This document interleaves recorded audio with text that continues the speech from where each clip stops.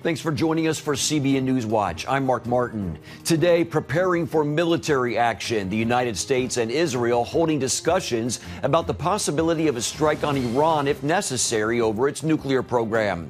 President Biden calling on international leaders to take a stand in support of democracy as it faces growing threats around the world. Plus, it's a controversial treatment for COVID that can be effective, but some doctors won't use it even for critically ill patients. The doctor that I talked to told me that ivermectin was dangerous and that they would not administer it.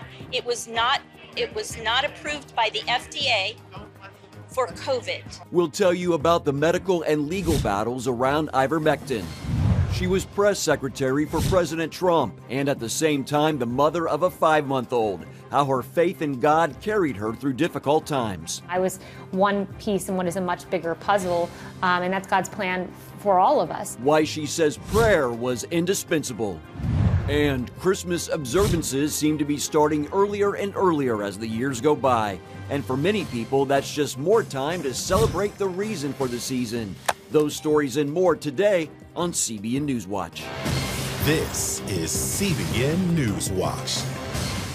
We begin with discussions between Israel and the United States to discuss how to deal with the threat from Iran, including possible military action. Secretary of Defense Lloyd Austin met with Israeli Defense Minister Benny Gantz at the Pentagon Thursday. Gantz talked about the threat from Iran's ongoing nuclear program, and Austin said he was deeply concerned about Iran's nuclear actions in recent months and its failure to work on diplomatic solutions.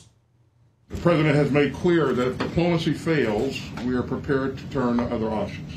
The nuclear program is a means to Iran's hegemonic goals, imposing its radical ideology and threatening Israel's existence. As the Iranian nuclear talks have stalled, Gantz warned it's time to prepare for military options in case diplomacy fails. Fights on. That's the signal that Israel's most advanced aerial exercise is about to take off. Blue Flags 2021 is a multinational effort featuring top fighter jets from 7 different countries. So what's the purpose of this show of unity and strength? One goal is to send a clear message to enemies in the Middle East. Chris Mitchell reports from Israel's Negev Desert. That's the sound of some of the world's most advanced fighter jets filling the skies over Israel. The Blue Flag 2021 exercise here in the Uvda base in the heart of the Negev Desert is Israel's largest, most advanced exercise. And as it says, they bring together side by side, wing to wing, the best air forces in the world. This allied force includes the U.S., Greece, Germany, India, France, Italy, and for the first time, the U.K. This is a great opportunity for Israel, again, to show how we do cooperation and why we do it. 7 different countries come to Israel, to this beautiful land, to train together and see how we can do things better. The challenge is merging different countries, aircraft, and tactics into one cohesive unit to fight a common enemy. This unidentified Israeli pilot flies the F-35. I mean, it's such different. Their Air Force are different than ours, and it's so nice to see how things are going in different places and different experiences and different feelings. But we learn a lot from that, both in the professional side and in the personal side. It's a fantastic experience, learning the different tactics and philosophies of how they like to operate the mission. And from there, especially me as a younger wingman, learning just see different other perspectives and experiences within the fighter community. In addition to personnel, a main goal is incorporating aircraft, such as bringing the latest F-35 Joint Strike Fighter alongside older F-15 and F-16s. Then, as the pilots take off over the Negev Desert, their motto becomes, "Fights on." Fights on is just a brevity term used to tell everyone, hey, we're about to start tactically maneuvering, so prepare. Germany has joined the biannual exercise several times. That's key given the troubled history between the two countries. Over the last years, we've developed really close relationships. It's the 3rd time that we're participating in Blue Flag. Also, last year we had an Israeli squadron at our base for an exchange. So for us, coming here now is really a very special event. It's so special that we even painted one of our Typhoons with special colors representing the German and the Israeli flag. While the camaraderie is important, Israeli officials are constantly reminded that they operate in the world's most dangerous airspace. A senior IDF official tells CBN News over the past few years, Israeli warplanes have been fired upon more than 1,000 times while attempting to stop the spread of Iranian influence on Israel's borders. This gathering also saw an historic development with the attendance of a special guest. The visit of the Air Force commander from the United Arab Emirates represents a quantum leap in cooperation between former Middle East enemies. It's a very significant visit. The Abraham agreements open a variety of, let's say, opportunities in the region to collaboration and cooperation between countries that we didn't flew with them for the last 75 years. It's a signal of stability and also a force demonstration. That sends a clear message of deterrence to Iran and other enemies in the region. So we believe that the cooperation of different countries, both in the region and globally, that share the same interests and the same values, can really promote the stability of the region. And by showing that we are here cooperating and are oriented to that goal, we believe can bring more stability to the region. Chris Mitchell, CBN News, Uvda Air Force Base, the Negev Desert. Here at home, President Biden will wrap up his two-day virtual summit today, calling on world leaders to reverse what he calls a backward slide of democracy. Heather Sells has that story. The president maintains democracy at home and abroad is in trouble and pointed to data showing a disturbing move in the wrong direction. In my view, this is the defining challenge of our time. The president said a Freedom House report shows 15 consecutive years of worldwide decline. Biden called for countries to stand firm for the key freedoms of speech, assembly, and religion, plus human rights. And he admitted the U.S. must do the same. Here in the United States, we know as well as anyone that renewing our democracy and strengthening our democratic institutions requires constant effort. The virtual gathering of more than 100 leaders was billed the first summit for democracy. Those not on the list, notably Russia and China, accuse the administration of a Cold War mentality that will stoke ideological confrontation, and critics questioned why others were not invited. Noticeably absent from this forum are dissidents from Hong Kong, dissidents from Russia, dissidents from China, Cuba, Venezuela. If you want to, and Iran. Wilkie, the former Veteran Affairs chief under President Trump, criticized Biden for failing to take on top dictators. You want to make an impact on the world and say that, yes, we are here to promote the natural rights of all human beings. You have to take a step forward and actually challenge the regimes that are a threat to the world. The summit comes as the U.S. presses Iran to de-escalate its nuclear buildup. If diplomacy cannot get on track soon, and if Iran's nuclear program continues to accelerate, then we will have no choice but to take additional measures. Equally urgent, the Russian military buildup on the border with Ukraine. The White House is warning Russian President Putin of, quote, severe consequences if Russia invades Ukraine. It's an immediate test of how far the Biden administration will go to protect democracy abroad. Heather Sells, CBN News. Here's a quick look now at other stories in the news. Jussie Smollett has been convicted for lying to police about a racist, homophobic attack. Smollett was widely supported by many liberals when he first told his story nearly 3 years ago, but his report did not withstand scrutiny. California says it will be a sanctuary state for abortions if the Supreme Court overturns Roe v. Wade, possibly even paying for people to travel to the state to get them. And non-citizens in New York City would gain the right to vote in local elections under a measure approved by the city council. Coming up, it's a controversial treatment for COVID, the drug ivermectin. Major doctors groups are against using it, but many physicians do anyway. We'll look at some of the conflicts they run into when we come back.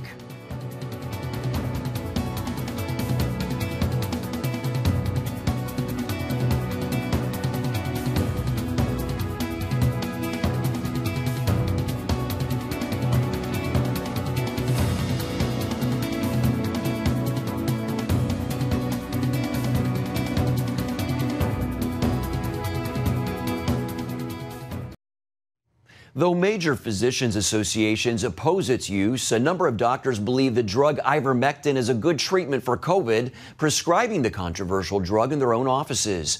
But doctors who work in hospitals must abide by their policies. And as Lori Johnson reports, that's causing friction among some hospitals, doctors, and patients. An ICU doctor sued Sentara Norfolk General Hospital to allow him to prescribe ivermectin to his COVID-19 patients. The hospital banned the practice after the FDA and CDC warned against it. On its website, the FDA explains on this page that it approved ivermectin to treat worms, head lice, and skin conditions like rosacea. But data do not show ivermectin is effective against COVID-19, adding that clinical trials are ongoing. Norfolk physician Paul Merrick, however, maintains his COVID treatment using ivermectin and other substances saves lives. CBN News first interviewed Merrick in 2017 about his groundbreaking treatment for sepsis, although he declined to talk about his ivermectin treatment on advice from his attorneys.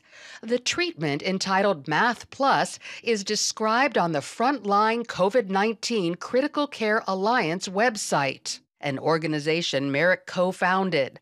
Also on the website, ivermectin research from other countries showing its effectiveness in treating COVID-19. Dr. Merrick asked a judge to force Sentara Norfolk General to let him provide ivermectin to his COVID patients.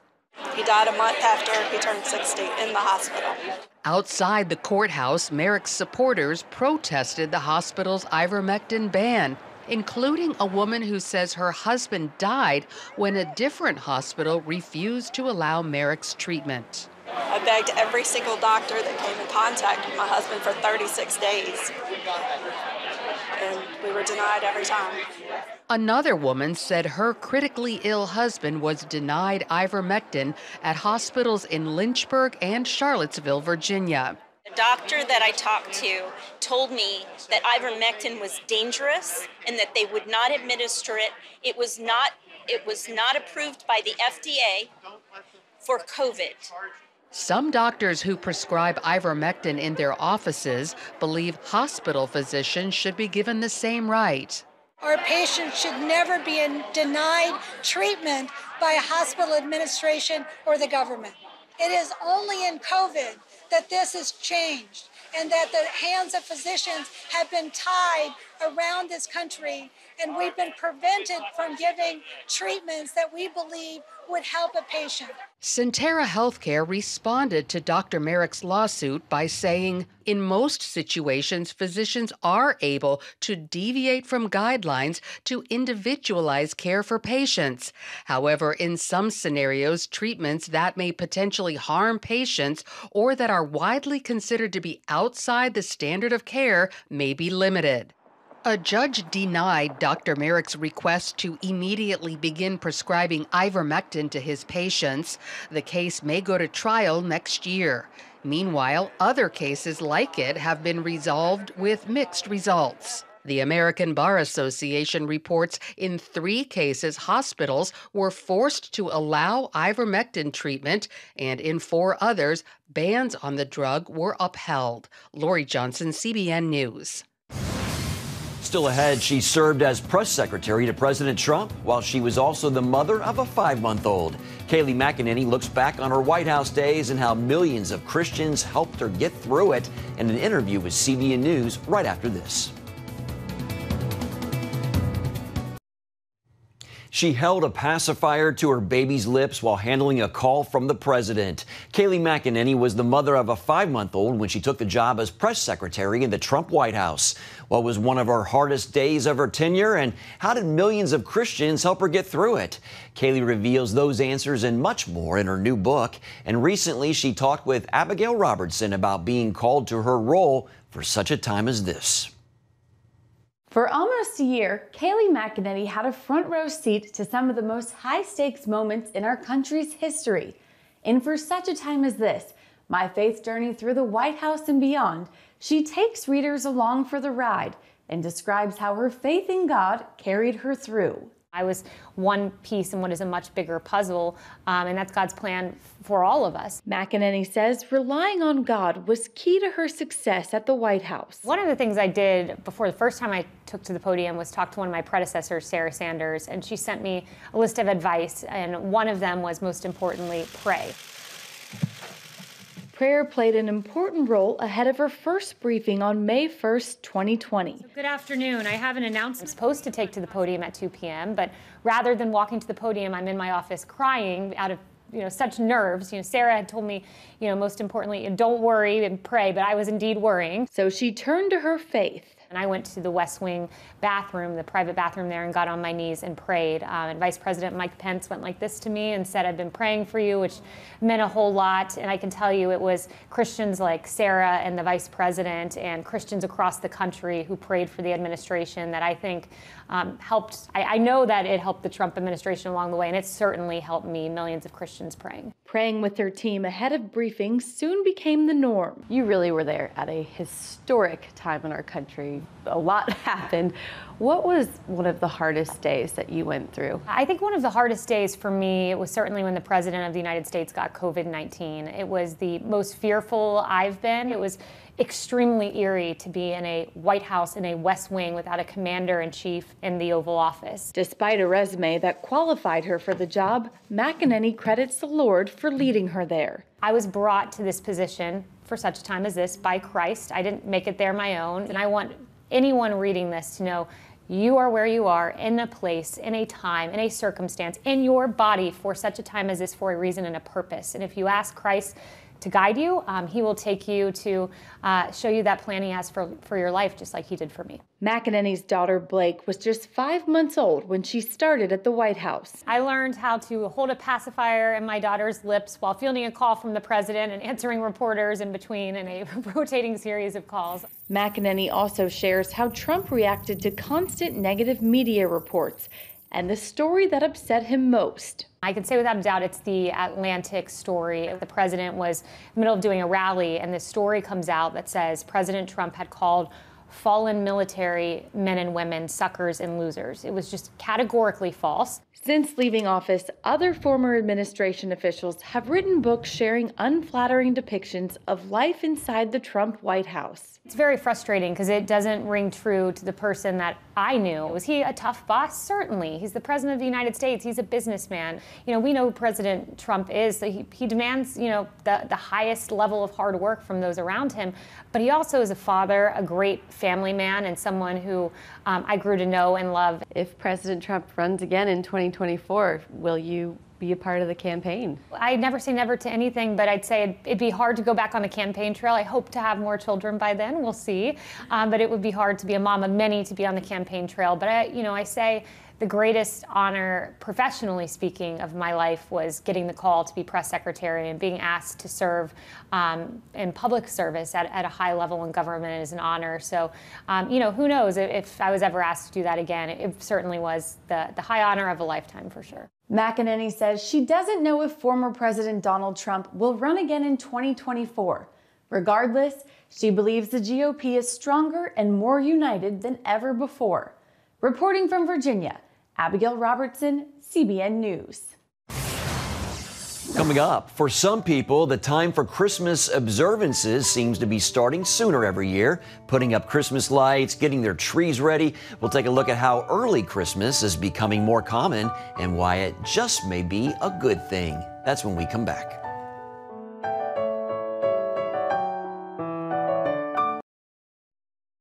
If it feels like Christmas observances have come earlier again this year, you're not alone. You may even have noticed some of your neighbors putting up their Christmas trees and lights well before Thanksgiving.